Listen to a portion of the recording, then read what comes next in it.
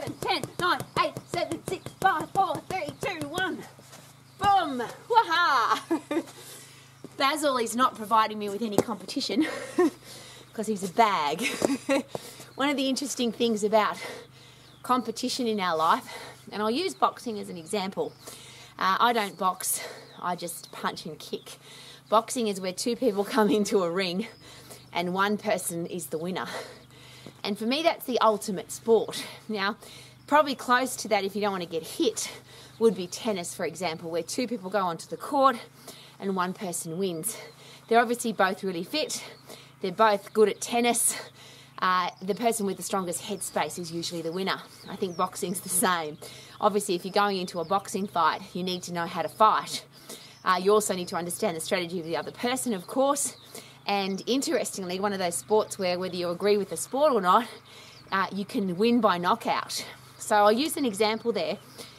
If you don't believe that you're the best person and two people go into a ring, if you don't believe you're the best, is it possible that you would lose?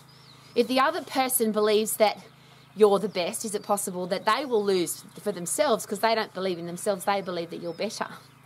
And I'm asking those questions because competition in the Western world today has become almost a swear word. It's like we don't want people to compete. We want people to just show up and participate. And I don't want to get into the argument of whether that's right or wrong. What I do know is that we still have Olympic Games, we still have World Championships, we still have tennis Grand Slams, we still have sport where there is a win or a loss. And when it comes to competition, how do you beat the competition is an interesting question. How do you deal with competition in business? And that's one of the things that drives a lot of people crazy.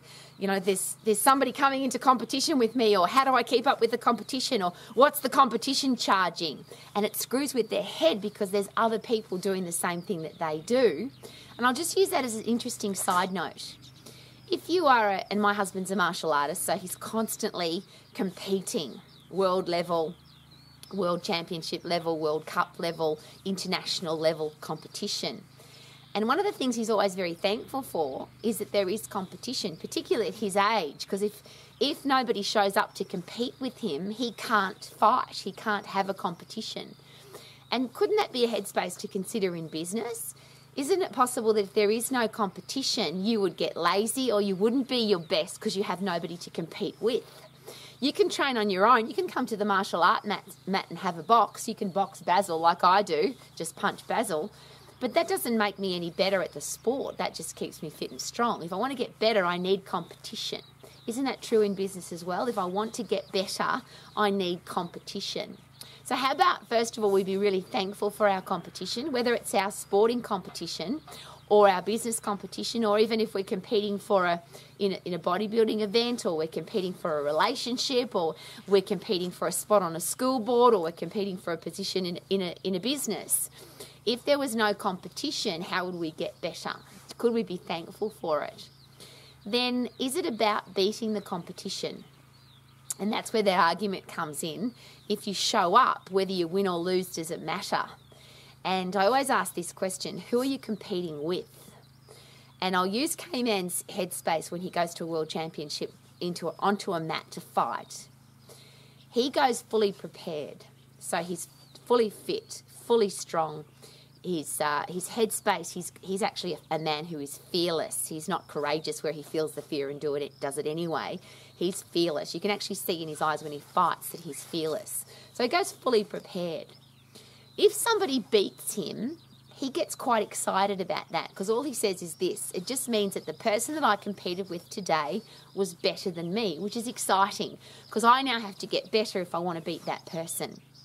If he goes into competition, which I've never seen him do, but if he goes into competition, if he wasn't fit enough, wasn't strong enough, wasn't prepared enough, and wasn't mentally tough enough, and he lost, then he's not angry with his competition. He's just, now I know what I have to do differently. Now I've never seen him do that. But isn't that interesting? It's just a different headspace.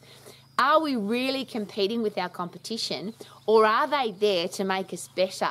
If they beat us, fantastic, because it means we're not as good as we need to be. And there's that beautiful quote which you'll find in most motivational books. Isn't the person I'm competing with the person I'm going to be tomorrow? So or whoever I am today, I want to be better tomorrow. And isn't that my only competition? I think the quote also goes, the only person I'm competing with is the person I see in the mirror. I'm thankful for the people I'm competing with because they make me better. But and how would I get better without them? But ultimately, I'm not competing with them. I'm competing to make sure that I keep getting better. There's also some great quotes I've heard from other sports people where, and this often happens in tennis or boxing, any kind of martial arts where there's only two people involved, where they say, nobody lost here today. So somebody might have got the gold medal and somebody else got the silver medal, but they both competed at top level. There's tennis players who say that the blokes might go to a 5-set match and it was really close, and one guy wins by just the 1 point, but they both played at their 100% effort. They both put in an amazing performance. It's just that one person got that little pip at the end, and that's a beautiful quote. Nobody wants to compete with somebody who's not as good as them, and I use again martial arts. K-Man doesn't want to fight with somebody who doesn't know how to fight. There's no reason for that. Why would you beat up somebody, or why would you want to fight with somebody? Because you would beat them up if they're not good at fighting. And that's what I never understand about bullies, because tough, strong, powerful, passionate people never pick on strong, powerful, passionate, positive people. It's just weak people who pick on weaker people, which there's that great example of that, and I think it's a fable or might be a fairy story about the guy who his goal is to have the tallest building in the village. And he could have the option of building a tall building and creating a beautiful building and building the tallest one. But that's hard work and discipline and commitment and focus. So he goes around and pulls down everybody else's building. So now his tiny little building is the biggest building in the village. Well, what a ridiculous thing to do. Isn't that what bullies are doing? They don't like themselves, or they can't communicate effectively, or they have low self-esteem and low self-confidence, and they feel weak. So they go and pick on a weaker person to try and make them feel better.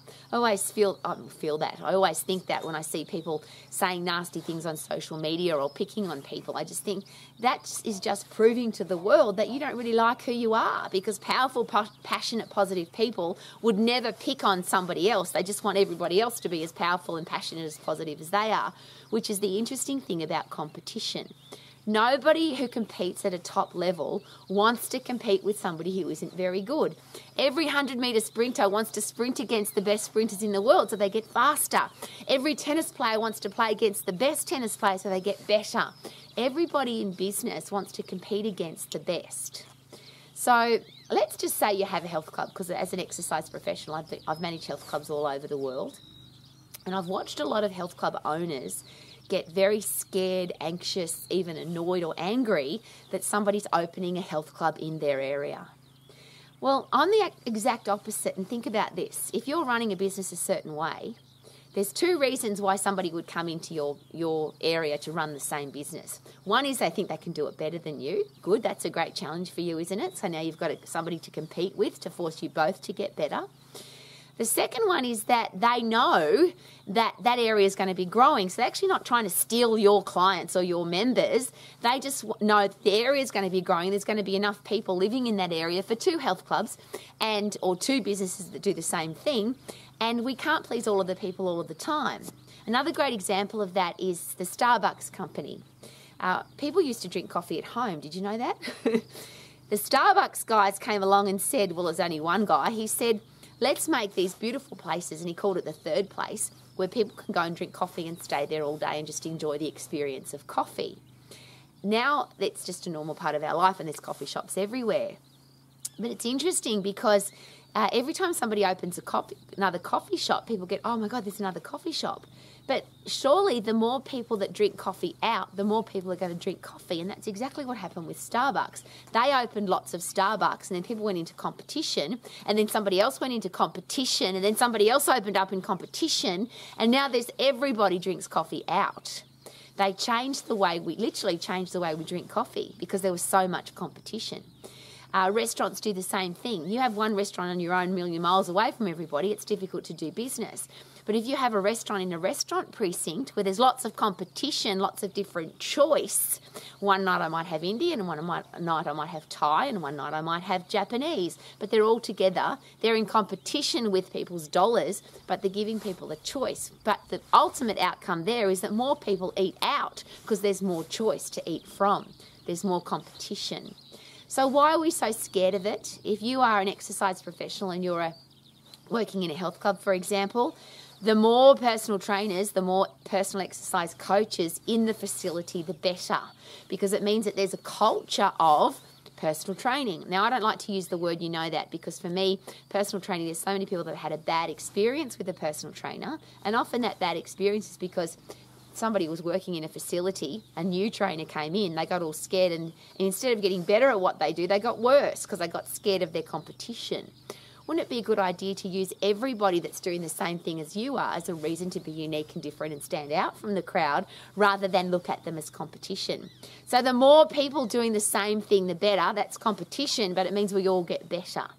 24-hour health clubs, there didn't used to be any of them. Now there's one on almost every corner. But now they've all got to work harder, and 24-hour gyms has become a normal part of our life. So yes, there's lots of competition, but it means that if you have a 24-hour gym, what are you going to do differently? How are you going to do it better? How are you going to be wiser and smarter in your business? We can't live without competition. Now, I don't want to get into the argument of whether it's just about showing up or whether it's about winning. But we've got to have people to compete with, because how else would we get better? I love coming out here and boxing the bag, but it's never... First of all, I'm never going to get in the ring and have a fight. And it's not that I don't think women should do that, because I've seen some very tough, strong, powerful women that have actually got to get into the ring and have a fight. But I do this for fitness. This is not part of my competitive lifestyle. But me coming out here and boxing the bag is never going to make me a boxer or a competitive martial artist. One of the fun things that K-Man always asks people when they say, yes, I'm an MMA fighter or I'm a boxer, he always says, how many fights have you had? And ultimately, if you haven't had a fight, if you haven't been on the ring and in the ring and competed, then you don't actually know how good you are, because you've had no competition. So what if we think about competition as the ultimate way to get better? What if we love everybody that opens in competition to us in business? And this is just a fun thing. K-Man literally opened the first education college for personal training in Australia. It was opened on the Gold Coast. It was the National College of Fitness, it was called at the time, in 1989. So been around a really long time. And there were no others. There was one in Sydney called Network, but certainly on the Gold Coast in Queensland there were no others. We've had team players that we put into our business to help them grow and get better, who have gone and opened up other colleges. There are now literally hundreds, if not thousands, of fitness business, or there's fitness colleges everywhere. And I love it, because I love what I do, and I'm really proud of what I do, and I keep getting better at what I do. But because there are other people trying to do what I do, it forces me to think creatively, think differently, think brilliantly every single day. Competition forces us to get better.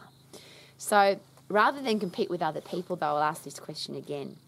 Who are you really competing with? When you look in your mirror today, and then you look in your mirror tomorrow, will you be able to look back on yesterday and say, I am better than I was yesterday. I'm smarter, wiser, stronger, tougher, more mentally resilient, because I've learnt today, I've grown today, I've gotten fitter and stronger today, I've competed with myself and I've gotten better. Could that be a really great question? So whether you're a sports person or a business person, enjoy all competition, because competition makes us better. Isn't that awesome? I feel good. No. I knew that I would now. Woohoo!